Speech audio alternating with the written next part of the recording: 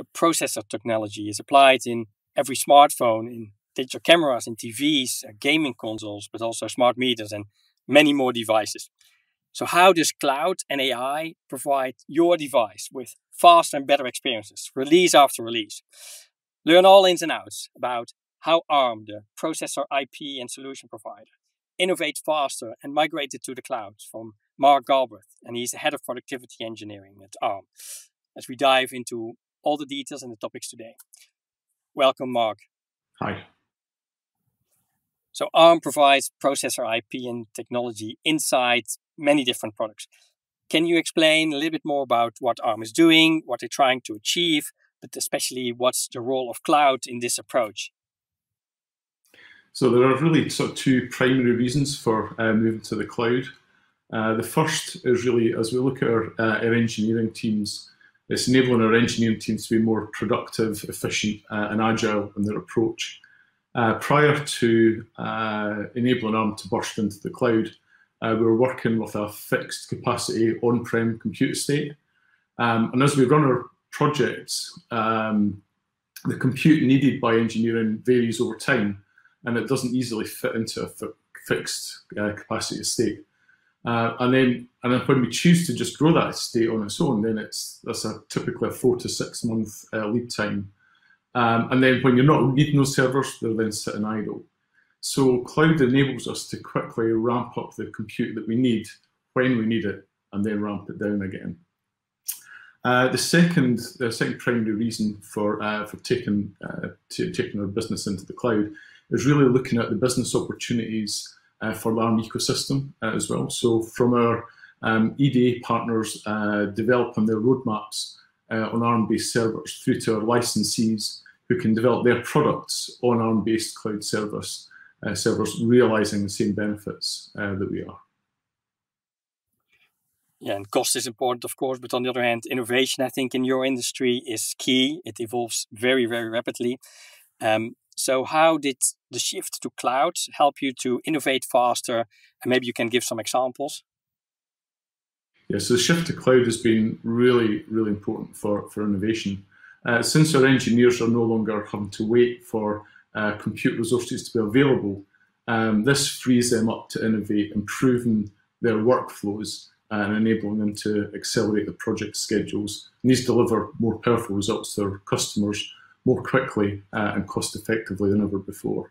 And we found that the use of the ARM-based Graviton 2 instances has helped reduce our operational costs by around 30% per physical core. One of the other aspects that we've seen is a huge improvement in turnaround time for our simulations.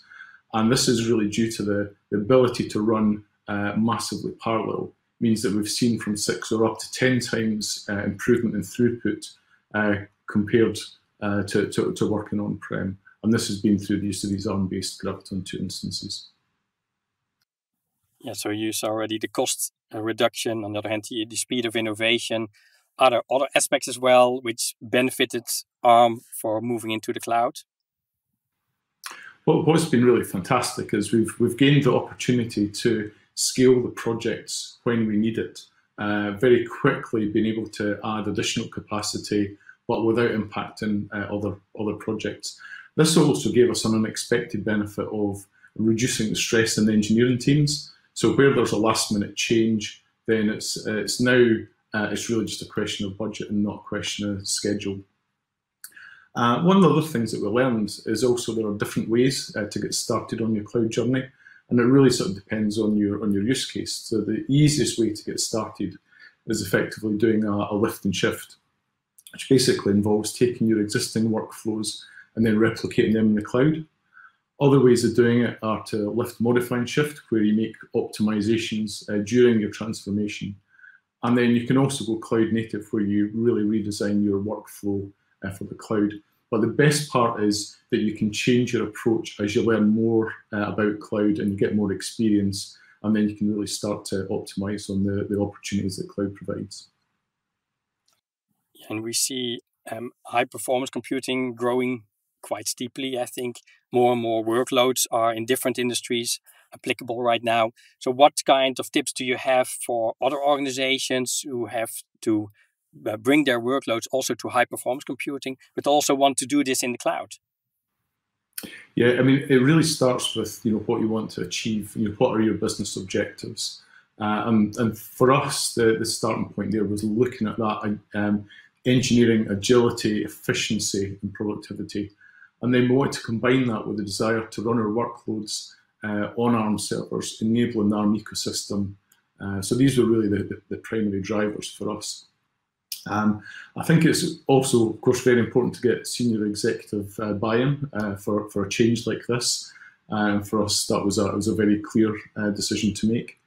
And then, as you think about how you're going through this transformation, then it's important to look at your operating model.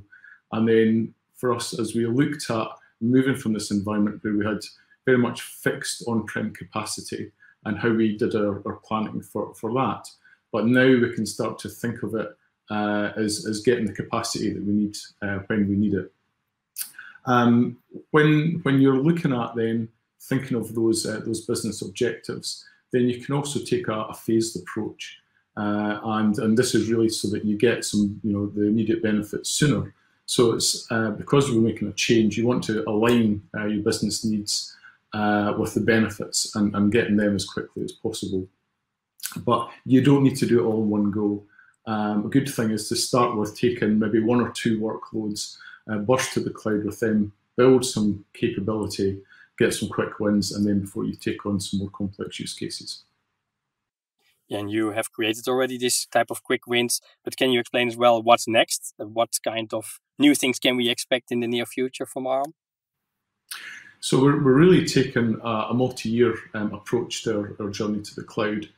So we started with our heaviest EDA workloads, and these are sort of typically digital and analog simulations. And they account for more than half of our HPC usage. The next steps are looking at additional hardware flows, really, as we start to look at additional verification use cases, also looking at some of those back-end use cases, synthesis, place and route, static time analysis. And then beyond that, we're also looking at our software build and test workloads as well. The aim here is really to encompass a full design flow using ARM servers in the cloud, and thinking about how that then lowers the barrier of entry for startups, for example, where there's no data centers needed. And so really what we think is demonstrating what we can achieve using ARM-based servers in the cloud. This is a way to enable benefits for the semiconductor industry, and also other industries beyond can also get this benefit. Yeah, thank you, Mark. Thank you for sharing some details about your innovation path, but also your cloud migration. I think it's interesting to see how this innovative industry, how you can even thrive faster and better with cloud. Thank you for sharing your insights. Thanks. And for the audience, thank you for watching, and we see you next time.